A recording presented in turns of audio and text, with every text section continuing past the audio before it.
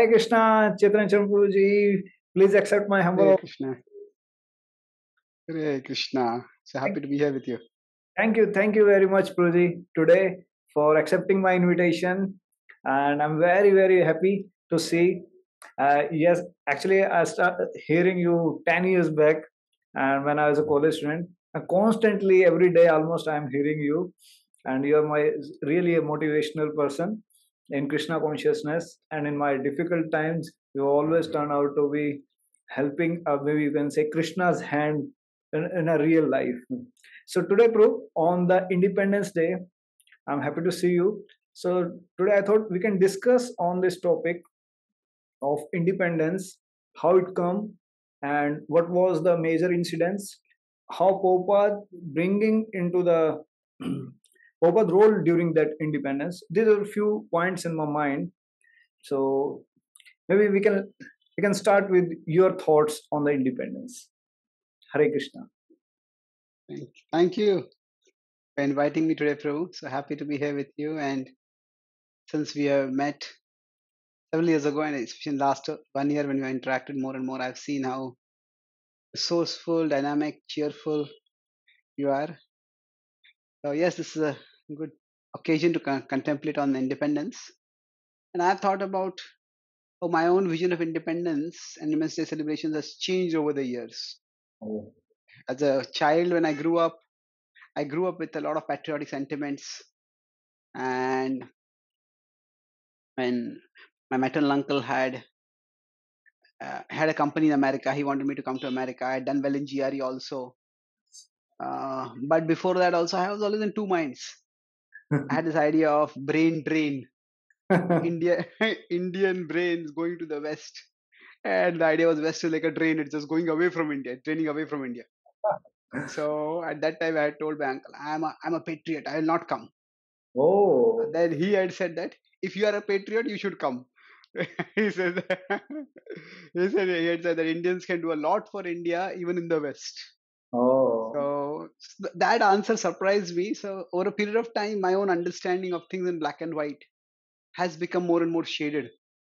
So the idea that you reject one thing to accept another thing. Now Indians in America are a big asset for India. Not only they bring a lot of foreign exchange, but they bring also goodwill to India. Oh. They are a significant force of influence in America. So like that also, there was a lot of patriotic sentiment for me. Sare jahan se acha. The kind of songs I would like to sing and recite. What is that? Jara aankh mein bhar lo pani. Those are very moving songs. Yeah. So from that point onwards, when I was introduced to Bhakti, I thought this is all just mundane. But then, as my understanding of Bhakti and Bhagavad-Gita's wisdom has increased, I've also begun to realize that Bhakti itself and Bhagavad-Gita itself offers us not a vision of rejection, but Yeah. rejection of connection, a rejection of a deeper connection, a deeper appreciation. So that's what I would like to probably share over this podcast today later. Yeah. Thank you. That's a nice. Means itself is a good food for thought. That how when we introduce to Krishna consciousness, our perspective changes actually. And Yes. Yes. Yeah. Generally, when we come to the movement, we come with our own thoughts, our ideas, our perspective, and then we may start introducing. But with the philosophy, when we read books, then it got filtered out, and we also evolve. Means every year we evolve. So I'm very excited to hear from you about your thoughts on this. So let's start. Sure.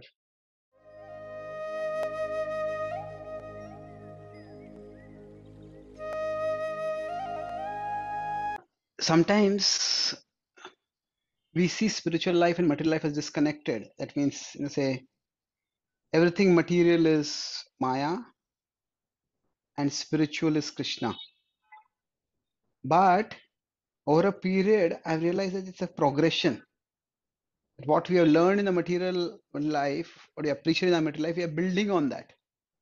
So in one sense, now when I look at the Independence Day celebration or Independence Day at large, I can see it with far greater appreciation than what I was seeing it before. So in many ways, spiritual growth is essentially a growth in appreciation. It is a growth in appreciation of what is already present in our life. So I was with Shruti Dharma Prabhu, who was the temple president of the Manor Temple, and he told me that he is regularly invited to London for in London. They are based in London, the Manor. They are invited to the British House of Commons and other places to speak. So, for example, Britain also has its own national days. When they're invited to speak over there, I asked him, "What do you speak?" He says that we speak about gratitude to the country because the country has given us religious freedom and religious rights by which you can practice what practice our faith. So I thought of that such a beautiful way of looking at it. If we consider that a country that does not have the Vedic tradition as its main tradition, if a devotee can appreciate even that, then how much more should we be able to appreciate the country where the Vedic tradition has been present for millennia, where spirituality has been prominent since time immemorial, and where from where we ourselves have got it and we were born over here. So in that sense, it's a richer way of looking at it. Oh, yes. Oh, yes. That's wonderful. Yeah. Thank I you. could. Yes. So if I say the KC vision, even of a country like UK, you can have religious rights and especially religious freedom. So a devotee can appreciate everything. And what to speak of India? India is not only having us that for both of these are there, rights and freedom, but beyond that, this is the in some ways the home or at least the origin in the material world. Then it is existing and to some extent prominent, flourishing even now, and it is filled with sacred places Yeah. which remind us of spirituality. So there are so many ways we can appreciate the spirituality of India, and that spirituality of India is accessible to us. So in many ways, the spiritual, for it to be accessible, the political is important. Krishna descends in one sense to bring about political change. Dharma samsthapanarthaya is actually political change. Duryodhana was ruling and Krishna established Yudhishthira as the king. So so so sometimes the word politics has a negative connotation. Negatively, it means that it's like manipulating, backbiting, groupism. But at a positive level, it just means governing. Hmm. So, like we have political science or political philosophy. It is not the science of manipulating. That refers to the point about governing. Yeah. So we say Krishna wants to bring about material change. That means he wants to bring about uh, a government, not specifically government, you could say, but a social order, which is led by the government in many ways. A social order that is conducive to spiritual growth. So, social order Hmm. that is conducive to spiritual growth. Now, how conducive, how long, that can vary from place to place, that can vary from situation to situation. But that is what is the aim. So, now India is definitely providing us a lot, and we can say while we can say there's a lot that is problematic with India, but a lot that is right also. So we are able to practice our dharma. We are able to share dharma with others. We are able to share, not just practice dharma and share dharma, we are also able to practice and share bhakti with others. So in that sense, we have, from just a point of view of ordinary gratitude also, we have much to be grateful for. And this became, relatively speaking, significantly easier for us to practice because India had to some extent political independence. So that's one way we can look at the first way is we say look at the Independence Day spiritually as it was a day which brought greater facility for greater political facility, you can say, for practicing both dharma and bhakti, both. So Wow. that's the first way of looking at it. Yeah. Go ahead. Yeah, thank you very much, bro. Actually, because today is India, everyone is celebrating this Independence Day. Um, that's why this topic is really relevant for all the devotees and even for every Indian, every person on this plan, on this land. Now, recently, they changed. They start saying that we will not use word India, but they will go for Mm. Bharat. So, how do you reflect to this one? So, even in our discussion, also in some other time, you mentioned that even as a movement, as an institution, we are also coming up with the word Bharat now, and G20 has also arrived into this with the Vasudhaiva Kutumbakam. So, how do you reflect to this transition? Yes. So there are two ways of looking at it. You know, the name just a pointer to the substance. So that's say Shakespeare's famous quote that what's in a name, a rose will smell just as sweet if called by any other name. So so in that sense, whether we refer to it India or Bharat, the substance is the same. That's one way of looking at it. The name is just a pointer to the substance. True, But true. another is that the name is not just a pointer, it's a reminder of the substance. Hmm. Okay, So when I'm pointing means, whether I use this finger whether I use this finger to point or this finger to point or this finger to point, it really doesn't matter. It's just a pointer. same thing. But reminder means it's intrinsically there is something more. Significantly. So if the use of Bharat serves as a reminder, the Hmm. Bharat is actually Bha comes from Bhaskara. Bhaskara is the sun. Sun Yes. represents light, and Rata refers to absorption. So, ideally speaking, what this meant to is that the land of the people who are absorbed in the light of wisdom. So, it's quite a profound name. Yeah. Now, there's nothing wrong with India, but India, so you could say Bharat is more like a philosophical name, whereas India is simply a geographical name. That Wow. it arose primarily from the idea that in this, people who were on this side of Sindhu River, they came as Sindh, Hind, gradually became India. So in the sense, it comes primarily from that root. So, um, so I would say that if Bharat, the change of the name, if using the name Bharat is a reminder of the spirituality of Bharat, it's a reminder for us to learn the wisdom and share the wisdom. Then definitely using Bharat is great. But if it just becomes a tool for scoring political brownie points over others, if I use Bharat, then Mhm. I am a greater patriot.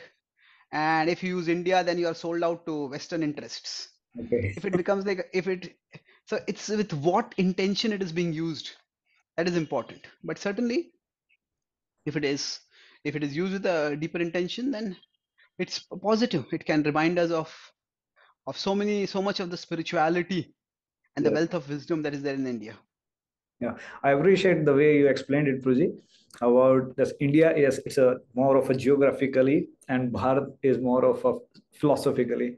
And the explanation of this word Bharat, I think in the very way back when you were explaining the characters of the Mahabharat, and then the first time I get to know about okay what exactly Bharat means in the lectures of Prabhupada, we heard that how Bharat word came into the existence and how you explained the Bharat right now, and then Mahabharat.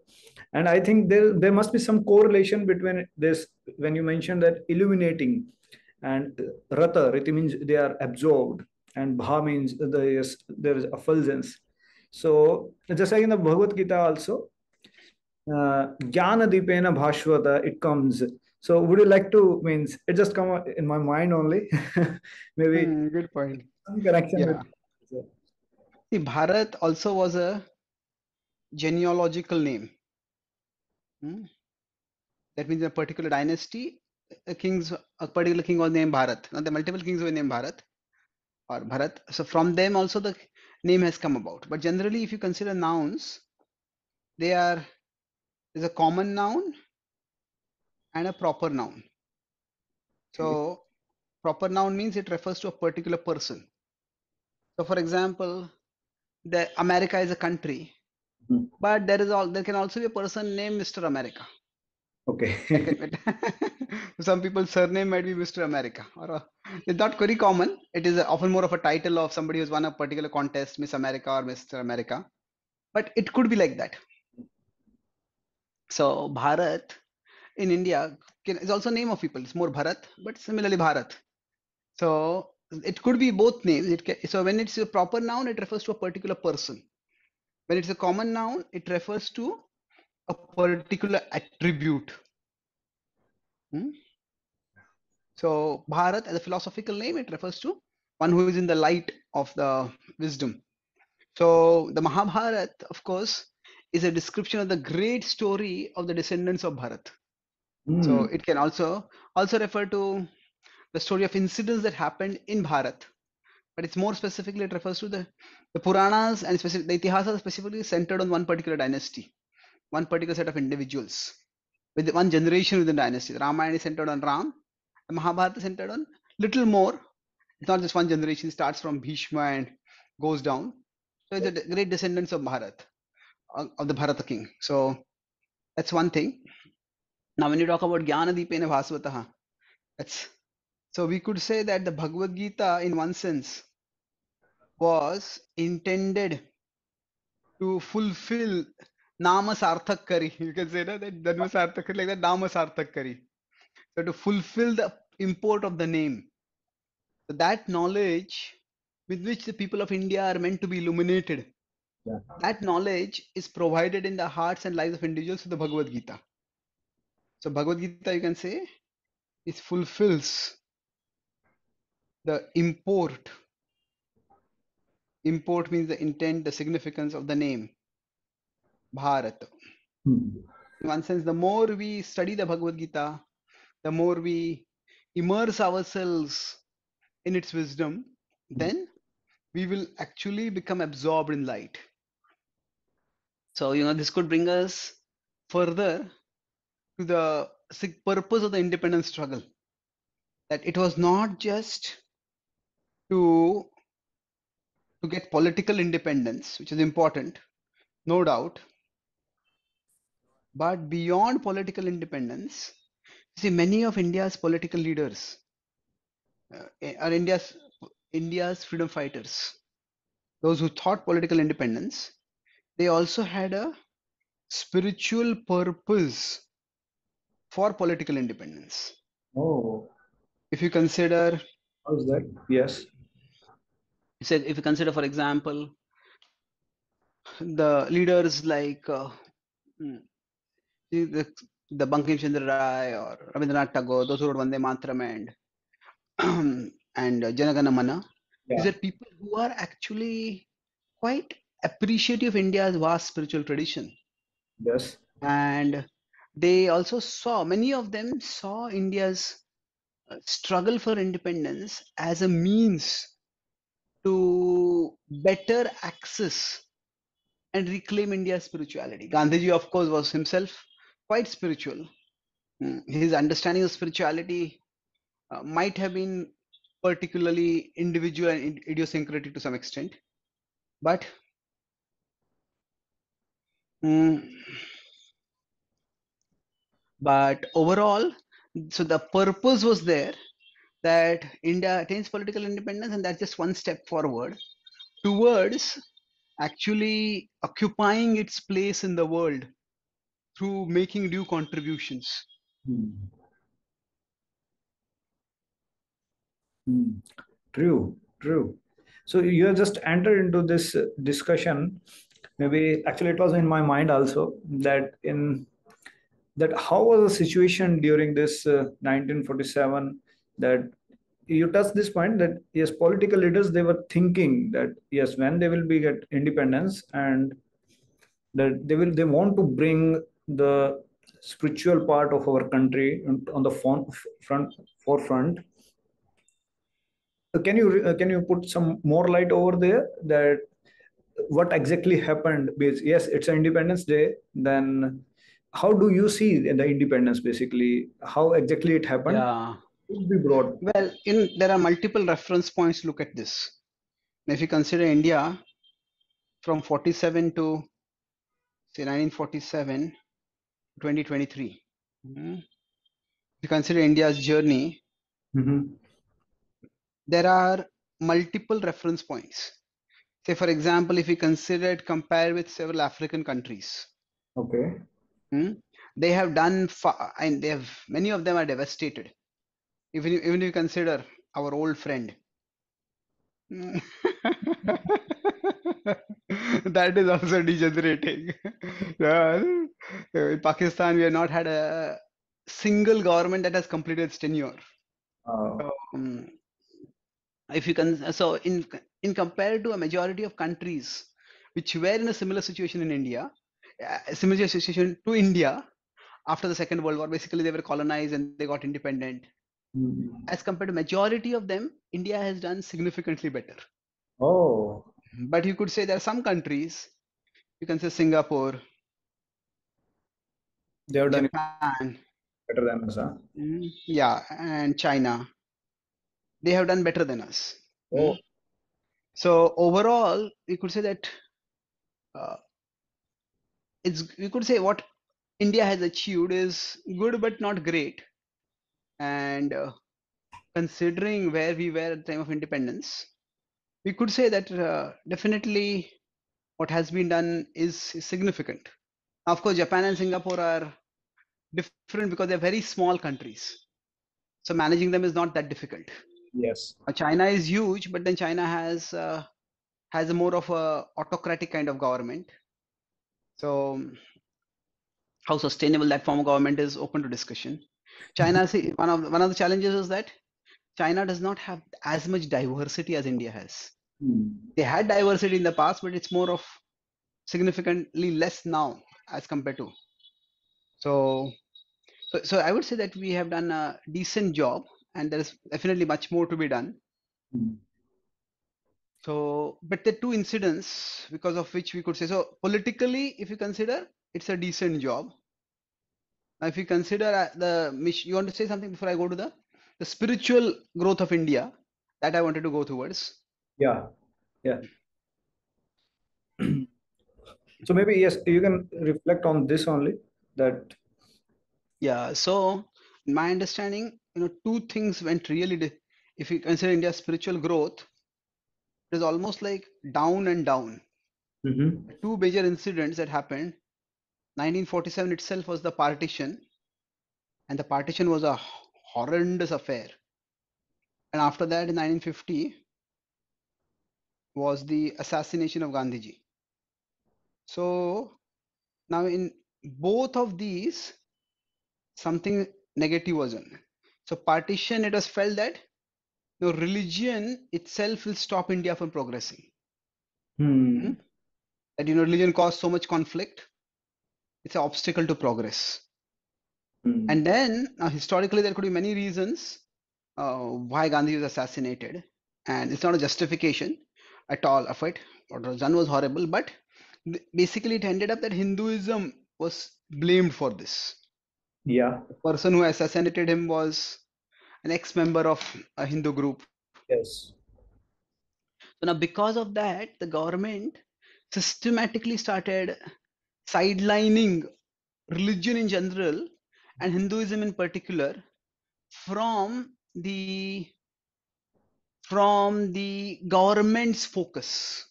Hmm. Religion in particular, for general and Hinduism in particular, was very deeply etched in the Indian psyche. So that didn't go away. But the government's focus. So secularism in India the idea of secularism itself has over the years degenerated. Originally, secularism meant neutrality toward religions. Yes. The government doesn't favor any particular religion. But over time, it became apathy toward religion. Neutrality means I won't support anyone. Apathy means I don't care at all. Okay. Hmm? And then from there, it went down to antipathy. Oh. Hmm? So this is just an obstacle. This is a cause of problems. So the first first prime minister of India, he said that the industrial centers, the industries are the actual temples of India. They will lead to progress. What are the temples done for the country? The actual temples done for the country. So he basically allowing secularism, India adopted socialism. Yes. So Allah said socialism is quite close to communism, which is aggressively atheistic. So from a political perspective, the support that the political machinery could have provided for rejuvenating India's culture, India's tradition, that didn't come at all. So there's no support. There's a significant level of opposition also. And then, of course, further things happened. There's always, while the antipathy was there towards Hinduism, but there was also the pandering to the minorities for political vote banks. Yeah. And because of that, there was a continuous sidelining of dharma, of Sanatan dharma, we can say.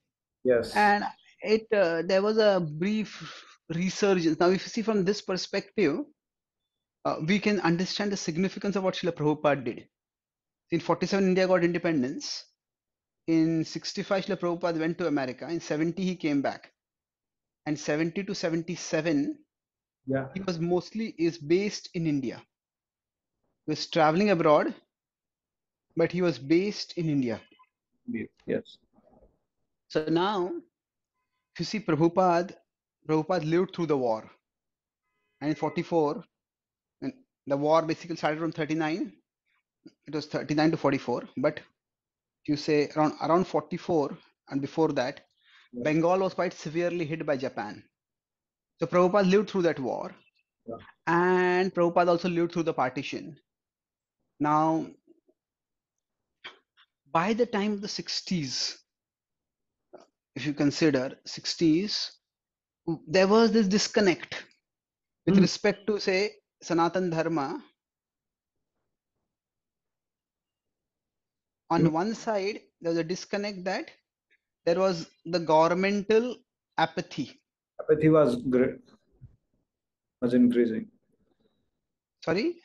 And you meant to say that yes, what I'm got from this, that after 47, yes, the government was sidelining Yeah, the government was sidelining.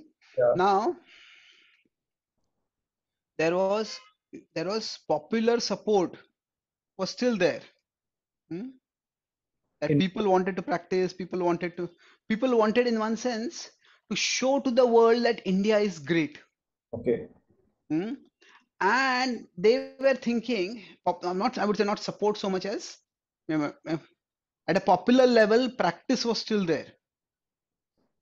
But the government often saw Sanatan Dharma as a source of embarrassment for India. That this is something which is holding us behind. Why is this so much there in our country? But when Prabhupada came to India and he brought Western people who had not only adopted Indian wisdom, but also adopted Indian culture in terms of their dress and their lifestyle. So what happened was they saw that what you are practicing, it's not a source of embarrassment, it's a source of pride. It's a source of glory. And it was sensational at that time. Yes. So it was completely opposite in one sense to the narrative that was being peddled by the government. Oh, India is primitive, and if you want to go into modernity, then we had to give up our religion. But what happened was those who are considered the beacons of modernity, Americans, Yes, and they adopted. they are adopting this. So it was sensation. In fact, at that time when Prabhupada did the big I think Sadhu Samaj festival in Mumbai. There was a report in the Times of India, and he said that India has been conquered so many times by so many rulers, but now this will be a cultural conquest by India of the West. Wow. So that was the headline there in the newspaper. By there, it is a gushingly positive rave review, as you might say. Yes. It was like that at that time. So, because Prabhupada played no small part Mhm. in, it was a significantly big part in the reawakening of national, you could say national pride. Now, national pride can be a bad thing if it just simply makes us arrogant, Yes. but national pride can be a good thing. It also, if it makes us explore, if it makes us look at, take a deeper look at at our own tradition. You know that in India, just to complete this point, Yep. before the IPL started, so before it said India was, often we say India is a cricket mad country. Hmm? Yes. But actually it is more like a India is a international cricket mad country. That means Yes. In Ranji Trophy or something like that, Yeah. somebody might score a triple century, Okay. and that will not become hard headlines. True. But if India does something good against, say, UK or Australia or New Zealand, any of these Western countries, Mhm. so if India gets international recognition, then oh, that's so glorious! Such a great cricketer this is. It Okay. becomes like that. So basically, the idea is that this this need for, to some extent, validation from the West, which Hmm. is, it was very much there, Hmm. and it's not necessarily a good thing, but Prabhupada tapped it. And it's not just need for validation from the West, that Prabhupada took it much further. If Oh, somebody in the West says that what India is good, India is great, that's something people appreciate that. But validation is one thing. Beyond validation is adoption. That is much bigger. Adoption by the West, and even more than adoption is propagation. So oh. it is the West that is coming and propagating. So that was remarkable. So you Yeah. could say validation itself is great, Yes. but then there is adoption. Hmm. But beyond adoption is propagation. So Prabhupada would often jolt people at that time by saying that Bhagavad-Gita is the book of India, it's the wisdom of India. And Indians should be sharing it all over the world. But instead, he says, in India, I have to get people from America to share it here. So that is the way he would jolt. Uh, Um, so in one sense, Prabhupada also saw that the great Indian love for the country is mhm. there, could be used for raising people's awareness and appreciation and adoption of the Bhagavad Gita, of the Sanatan Dharma of India. So in that sense, this nationalism, or generally the word nationalism, has okay. You want to left on something before I go to the next point? Yeah, basically, I just want to appreciate how you brought these 2 points for Srila Prabhupada endeavors, and how Srila Prabhupada or the market of India in terms that, okay, he brought the white elephant. Generally, we study like that as white dancing elephant, and then how there was a flow between basically 1945 till 60, and then in 70 how Prabhupada appearance with the foreign disciples was remarkable. And yeah, certainly now means yes, I had appreciation for Prabhupada earlier also, but now that appreciation by this type of explanation is just has really increased a lot. So you Mm. multiple points. Yes, certainly the cricket one, the analogy, the cricket analogy, how the person is. Yeah. Yes, yes, yes. You have conquered. You have conquered there. So yes. Mm. So now there are two words: the nationalism Yeah. and there's patriotism. So the word nationalism is generally used in a negative context. Patriotism is used in a positive context. So now there is a reason for that. What they say, especially the two world wars, and especially the Second World War, that the common history goes that went because of nationalism, German nationalism, German pride in the nation, Nazism.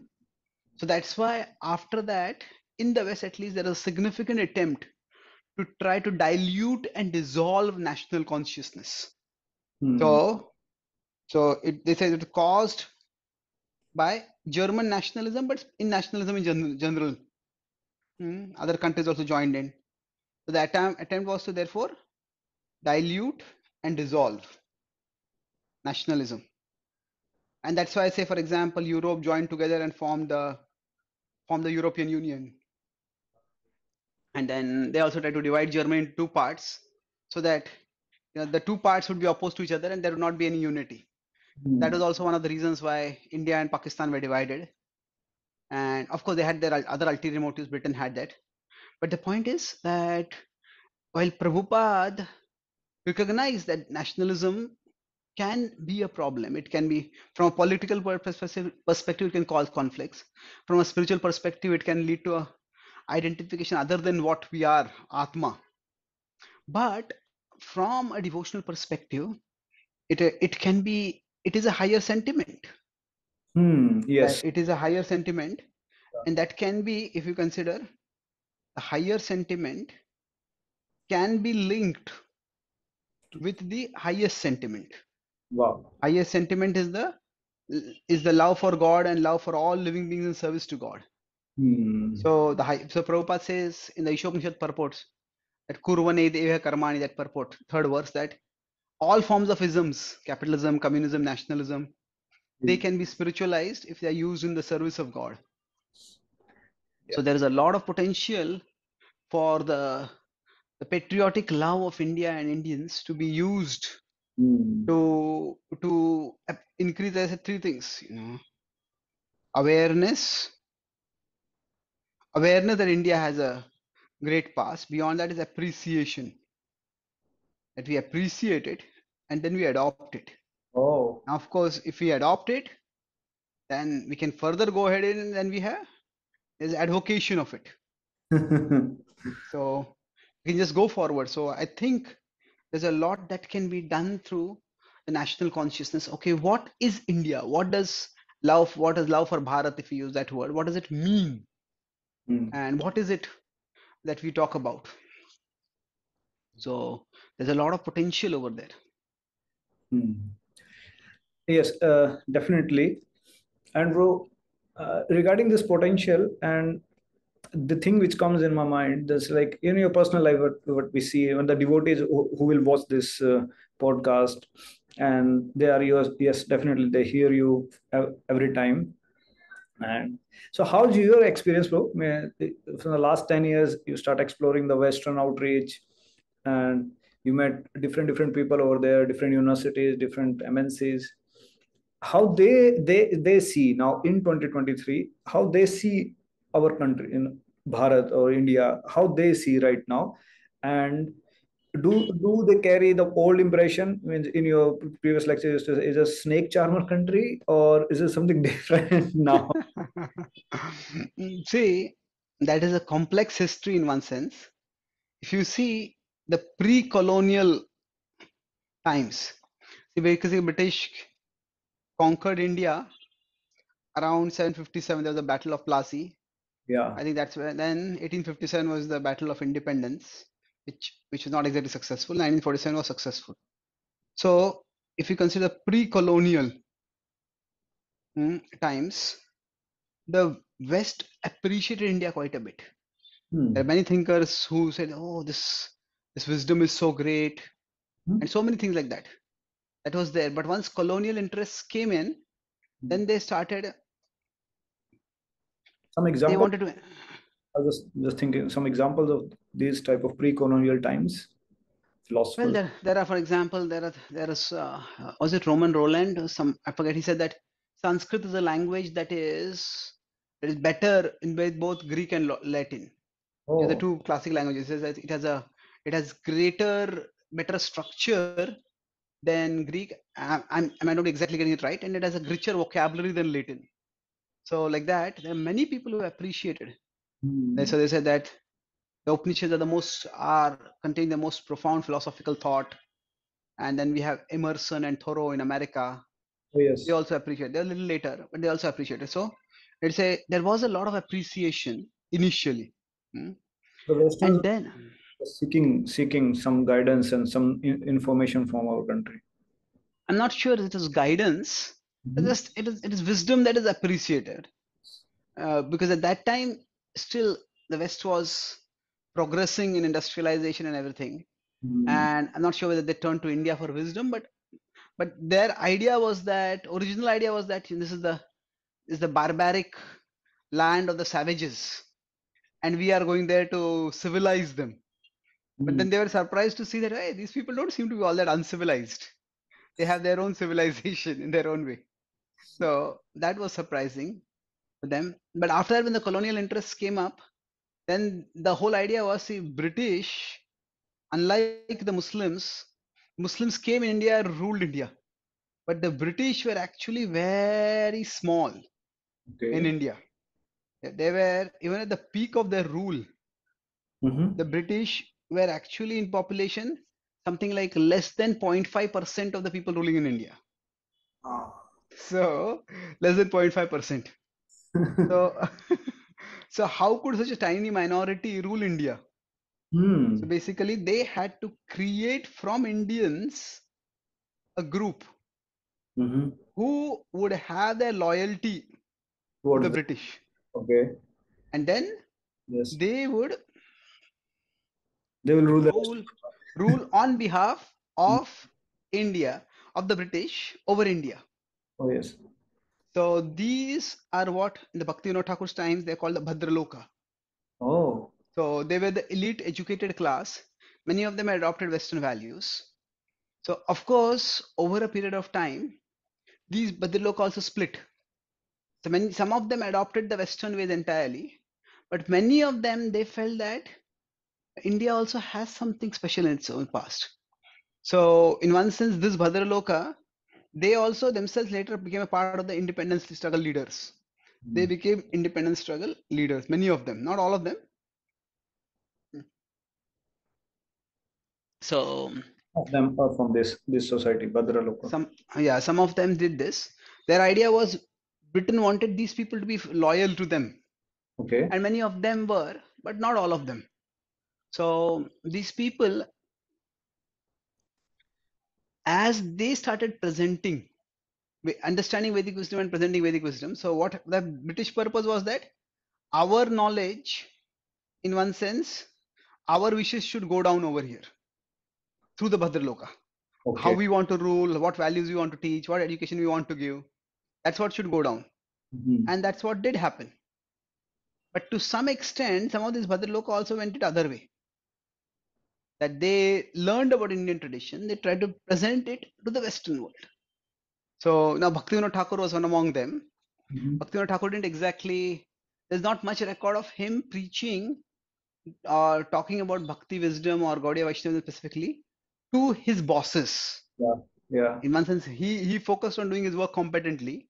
That he was very religious was well known, but he wrote letters to Emerson, he wrote letters to European thinkers, and he did cultivate a lot of people through his writing, especially newspapers and his magazines. Hmm. So over a period of time, we're talking about Western perceptions of India, there was, as Western people started learning more about Indian wisdom and started coming, they found a big disjoint that the thoughts were lofty. For example, the philosophy, the wisdom was great, but the living That was not. was filthy. Not not just lofty, but it was filthy. And this created a big, you could say, cognitive dissonance. There's a lot of difference now. Yeah, it's why, how is it that people who had such lofty thoughts could be so disorganized, could be so utterly, That's even true till today. That Western, yes, yeah, culture is still more organized, more. that's true. That's definitely true. But then there are many result causes for this. India was exploited, plundered. Yeah. And it is also true that why was India exploited and plundered so often? Mhm. Because it was so prosperous. Nobody wants to plunder a poor country. What is there to plunder? That's why they say go. Isn't it nothing? Yeah. Yeah. Hmm, तो चोरियां जो होती है वो गरीबों के झोपड़पट्टी में नहीं होती है.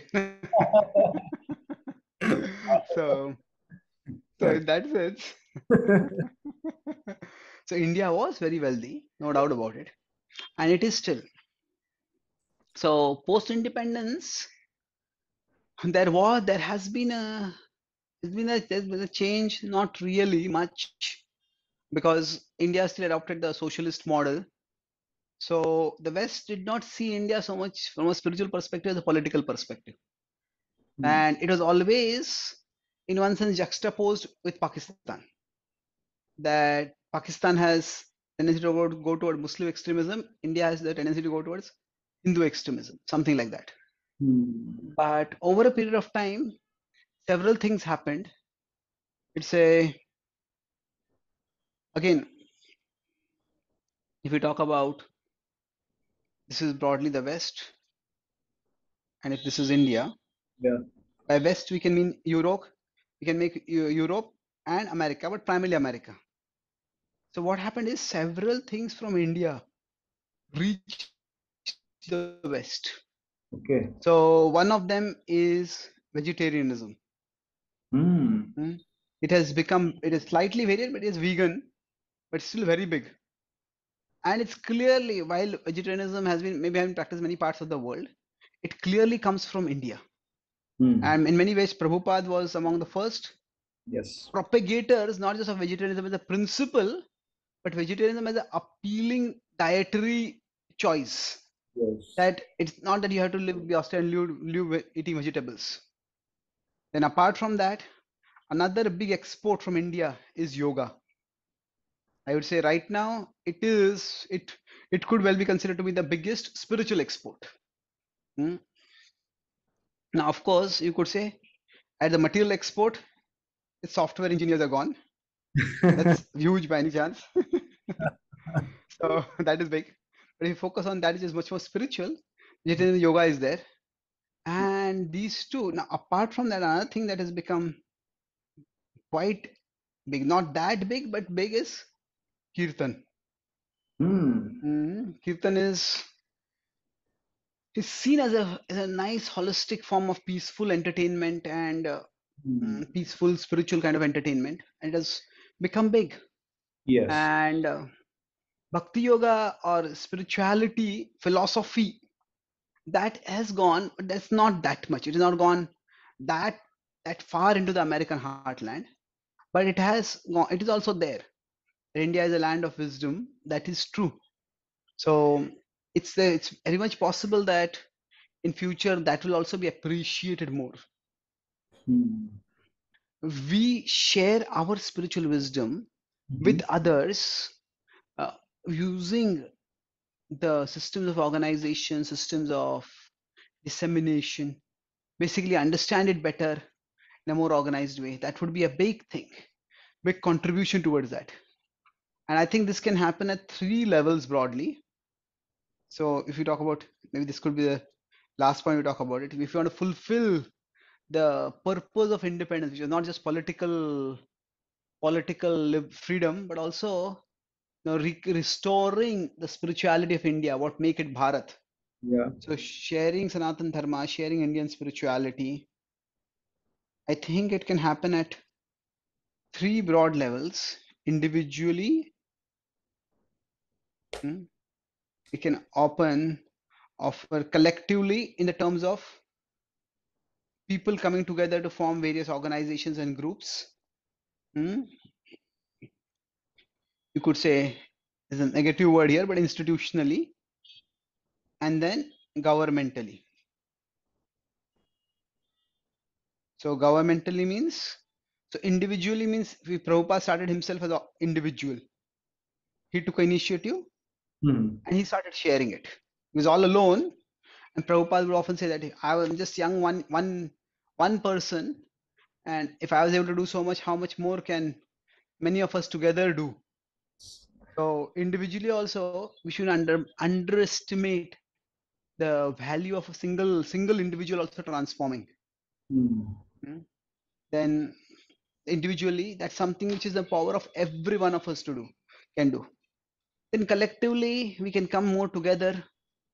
So there are various groups of individuals. Ultimately, the Krishna conscious movement also is a group of individuals. An institution has its own official structure and other things, but essentially it's a group of like-minded individuals collectively. And there's a lot more that could be done by forming focused groups for various purposes and for propagating and sharing that. And then governmentally, there are things that are happening. So for example, yoga has been popularized in the Western world. And the government is secular, but secular doesn't necessarily mean that we have to be disconnected from what is our national heritage. So the Gita can be seen as a religious book. It could be seen as a book of religion. It could be seen as a book of wisdom. Now, if we see the book as a Gita as a book of wisdom, then that's a wisdom that can benefit humanity at large. So why should it not be shared? If we keep that in mind, then even the government can play some role in it. Government is emphasizing now Indian knowledge systems. Yes. We call it IKS. So these could be, if we as those who are studying and teaching the Bhagavad-Gita, if we can present the Gita more as a book of wisdom, it is definitely a book of devotion and religion. But if once it comes to religion and devotion, it tends to become sectarian, even if you don't think it is sectarian. That's how it was viewed. As a book of wisdom, if you present it, then there is so much more that can be done. So India's independence is not just the political independence of the land, but it is the spiritual independence, the spiritual freedom of what was special about the land. And what was special, the independence to understand that, to practice that, to share that. So now the shackles for this independence are not so much external, political, socio-cultural. They are more internal, our own misconceptions and our own attachments. So if we can overcome those, then the rich future available for us, both individually as well as collectively. Individually as citizens and collectively as a nation. Actually, you just conquered one of the thing which generally you address nowadays, Bhagavad Gita perspective, which you were just mentioning there. Bhagavad Gita, that how if Bhagavad Gita goes out, and after the post independence, then how Bhagavad Gita reflects on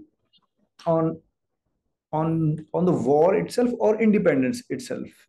How does Bhagavad Gita has a perspective over the independence? Maybe you can speak something on that more when there's the same thing, which I want you to take it further, that yes, Bhagavad Gita has a wisdom and then this religion and devotion part. So maybe you would like to explain it further. See, basically, if you consider the West and East, everyone seeks freedom. Nobody wants to be bound and restricted. But in the West, it was focused more on liberty at a political level. But in the East, especially India, it was more of liberation. And it's more at a spiritual level. So it is not so much being swatantra as being mukta.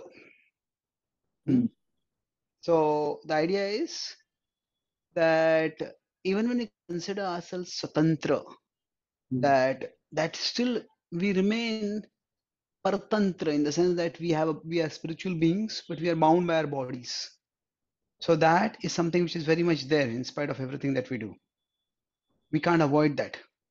We are bound to grow old, we are bound to get disease, we are bound to die. So if you have to avoid all those things, just being swatantra is not enough. We want to be mukta. So for this purpose, for to be mukta, to be liberated, Now, certainly, if you want to have, you are independent, that can definitely help us. So, what is the Bhagavad Gita's focus is, for example, dharma samsthapanarthaya. So that is talking about a rule that is virtuous, a rule that is not causing harm to people. Mhm. So, in one sense, the spirit of independence, where people are not exploited, people are not manipulated, people are not subjugated unfairly, all that is very much implicit in the Gita. But beyond that, the Gita also talks about how the whole idea of independence, it has, it can be said to have multiple historical origins. Let's say America fought a war for independence from Britain, and after that war for independence was fought, there was democracy. Yeah. But if you see the charter of rights that they talk about, the equality, all living beings are born equal before, are equal before God. So the idea of equality of all, which is what and one purpose that independence is meant to be achieved. It is talked about in the Gita long ago. Say when it talks about all living beings are children of God, 14.4, or it talks about how everybody is enfranchised, that everybody has a spiritual right, even if they have material differences. So the ideas that make independence appealing, that are actually, that make independence sacred, they are very much there in the Gita. And just to talk about independence, there's freedom. Often there's freedom from, Yeah. and then there is freedom for. So what are you getting yourself free from, and what are you getting yourself free for? So okay, India got free from political rule, but then we could say, unfortunately, political rule we got free from, Yes. but in many ways, if we got it for cultural subordination, cultural subjugation. Free India has adopted so much of the Western culture and Western values. So unless we have something truly higher, we will just actually, in one sense, shift our subordination from one thing to another thing. So politically free, still India remains culturally betrothed, culturally enslaved. So what the Gita says is that freedom has to be from our own weaknesses. Kama, Krodha, Lobha, Moha, Matsarya, our own weaknesses. And freedom for our own potentials. Our potentials, there are material potentials we have in terms of the abilities and interests that we've been given, and the spiritual potential we have in terms of the Satchitananda features of the soul which can be realized. So the Gita's focus is much more on this kind of freedom. This is how to free ourselves from our own kama, krodha, moha, and how to free ourselves for developing our both varana dharma, our potentials as they are given materially, and our potentials as we have them spiritually. This is something which is the key message of the Bhagavad Gita. So it is, the Gita is a call for independence, but if it at all, you can say it's independence from our lower nature, so for our higher nature. I'm sure. So uddhared atmanatmanam natmanam avasadayet. That don't let the lower nature control you, don't let it drag you down, but let your higher nature manifest. So from our low nature for our higher nature. Nicely put, bro. This last part which we mentioned about freedom from and freedom for. Wow, nicely articulated and it's kind of eye-opening. Yes. Yes, specifically the way you play with those words, freedom for, freedom for. Yes, true. You put it in between, yes, how after even the independence, the culturally we were not growing so much, but yes, we need to realize for what we need the freedom. Yes, many times we just got stuck up. Yes, we need to get free, but for what? For what? That is more relevant. Thank you. Really. Mm. You want to add some last message to this, bro, to our discussion? I found that today, yes, our viewers will get a lot of information and a lot of thought-provoking ideas about our mission, about the independence, about Bhagavad Gita, and some thoughts we churned today. So I just thought maybe you can add some cherry on that cake. What we are going to conclude after that. Yeah. Let me summarize, then I'll add some concluding bit. So Okay. So I started broadly by talking about how when we talk about independence struggle, yeah. what is it all about? So, even from, if you consider love for country or patriotism, if it can be appreciated from for even a country like UK, then why not about it? How much more for India? It's Hmm. not just giving us religious freedom and religious rights, but also is the birthplace of Sanatan Dharma, is the place where Sanatan Dharma is still prominent. Many of the monuments are still there, sacred places are there.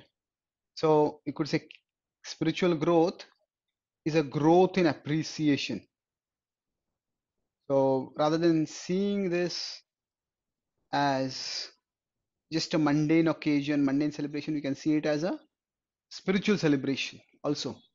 A celebration of an event that was meant to provide India a greater facility for reclaiming and restoring and rejuvenating its spirituality. Then we talk about Indian history, India's independence struggle, the freedom struggle, how at one level its origin was both political and spiritual. That political freedom was sought so that India's past could be reclaimed. We discussed the meaning of the word Bharata, how it is the light of wisdom, the light, and those who are immersed in the light of wisdom, and they were meant to share that. How the Hmm. Gita also serves the same purpose. So then we discussed about how India has done decently politically in the post-independence India. So definitely there is a certain level of facility for practicing spiritual growth, and the political instability, political turbulence that like it was there in the other parts of the world, or it is there in many parts of the world, that is not there. So that is at least the foundation for practicing spirituality is there. Hmm. But spiritually itself, if we consider, then there were several setbacks that are slowly being overcome. We talked about partition and the assassination, other things, which became obstacles.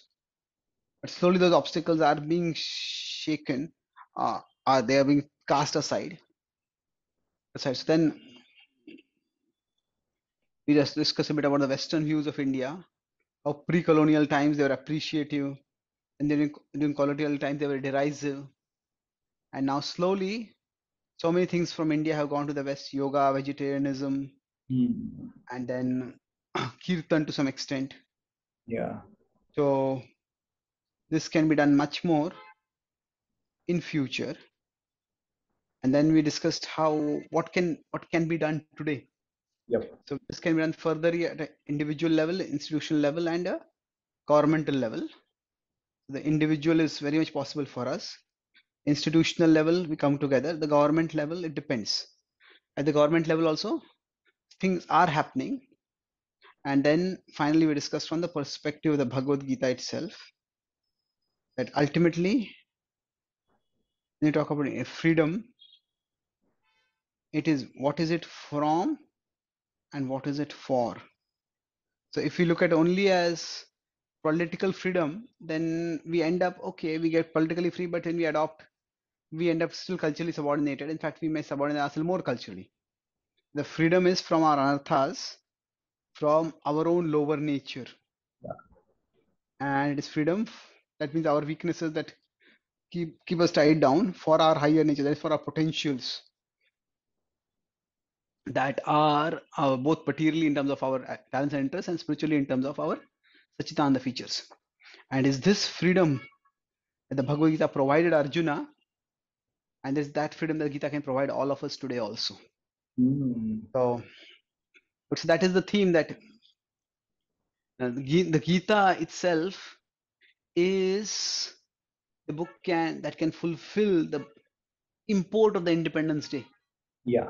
by actually helping us become more internally, individually independent, and then we can become more. We can both share and savor and share more and more the what makes India special, the spirituality that makes India special. Hmm. Oh, Want to add something? yeah. Just again amazed by your, you can say, you generally you say Shrutidhar. I mean, yes, a 1 hour Shrutidhar or 2 hour. How beautifully you have plotted all the summary points. And I think it was a good churning today. And I'm very grateful for being there with you for discussion this topic on the Independence Day, Puji. So Thank that's you so much. on my side. Wonderful talking to you. Thank you for Thank being, you so much. yeah. Hare Krishna. Bro. Hare Krishna.